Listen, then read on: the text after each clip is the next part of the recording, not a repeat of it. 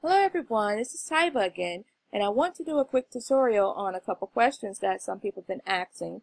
For one, they want to know how to download the font.com fonts to their Apple MacBook, as well as why haven't the fonts that they've downloaded to their MacBook have not been showing up.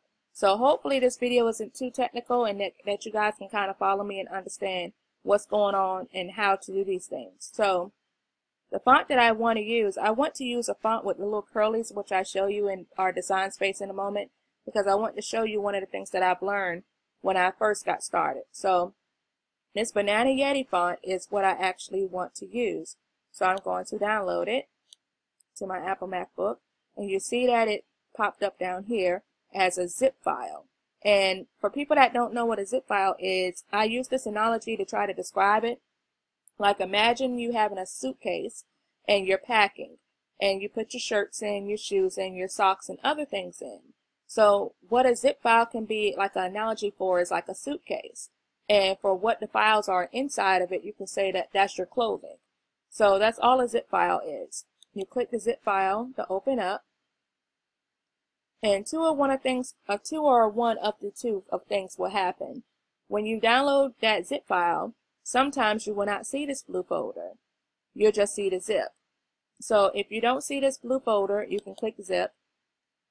And because we already have the blue folder, it just printed up a second folder. Now what I did when I downloaded my watermelon script from the font, it just had a zip and then it just had one TTF file. It's two files that you can download your fonts from. You can use the .otf or the .ttf. It didn't come with a README instruction or anything like that. It just came with a regular TTF file. So let me open up this file so you can see what I'm talking about. Okay, so I open up this Banana Yeti. It did not have a README. I believe this is a README. We're going to open that up and see what that is. Okay, this is a README file. Sometimes the files will say README, but you see that this one didn't say that. It says how the file was created. You know, who was the creator. A lot of these fonts are free to use if you're using it for personal use, but if you're putting it on items that you're selling, you're asked to buy the commercial license so that you're able to be licensed to sell it. And this is the link that you can use in order to purchase that. Okay, so I'm going to go ahead and exit out that. That is the README file. So you have TTF right here. You don't see OTF. So you're going to click TTF to download it. And then this screen is going to pop up with different fonts. Okay, so that is what you're downloading, and it's showing you what you're downloading. You're going to click Install Font, and a screen is going to pop up here, but the correct screen that was supposed to pop up didn't. And this is where a lot of people get hung up when it comes to downloading fonts from font.com to their MacBook, and they think once they click it that it's installed, but it's not. So we're going to exit out this screen and click it again, because I'm about to show you what screen you're supposed to see. And that's how, and even it shows that it's not installed right here. So we're going to try to install this font again. And this is the screen that you're looking for. Once you select all fonts, make sure that is checked, install checked. And now it's installed. And I'm not sure if I mentioned it in the beginning, but while you're downloading your fonts, you want to make sure that you're exited out of your Cricut Design Space tab at the top of your browser. Because if you don't exit out that tab first before you start installing your fonts, then you'll have to exit out of it anyway and reload it in order to see your new fonts that you've downloaded. So it's best just to go ahead and exit out of that tab and download all your fonts and bring back up your tab. So that's what I'm about to do now. I'm about to bring up my tab, my Cricut Design Space. And the name of the font is Banana Yeti. So I'm going to go to do a new project.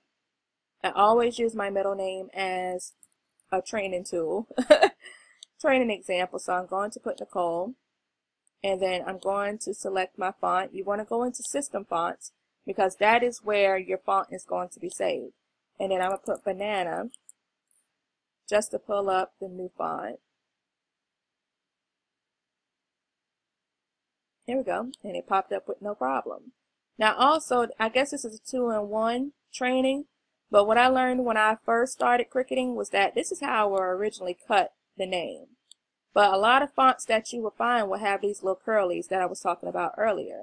And it looks so much better, at least to me, because it's a personal preference when those curlies are touching. So what I do is I click the letter spacing and bring them together so that the curlies are touching. Awesome. I actually love this. Okay, so now the curlies are touching and everything is pretty spaced. Now, one more step that a lot of newbies actually forget is that once you put all of your curlies together, if you do not weld it together, which is this button right here, when you cut it, it's going to cut the curlies into the next letter. So give you kind of a visual again, like we're going to focus on the I and the C, how that's kicked up. If I put it together and I do not weld it, that little kick up part is going to cut into that C, and it's not going to do well at all. It's not going to be a good cut. So once we get it to the spacing that we desire, we click weld, and it's all one thing. No cuts, no curlies. All of the curlies are connected.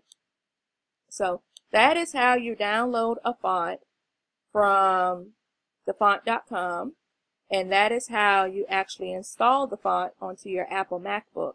And also an extra nugget was how to space out your curly lettering, your curly fonts, so that you can do it like this and not have the curlies cut into the next line, well, next letter per se. So I hope that this video was useful to you.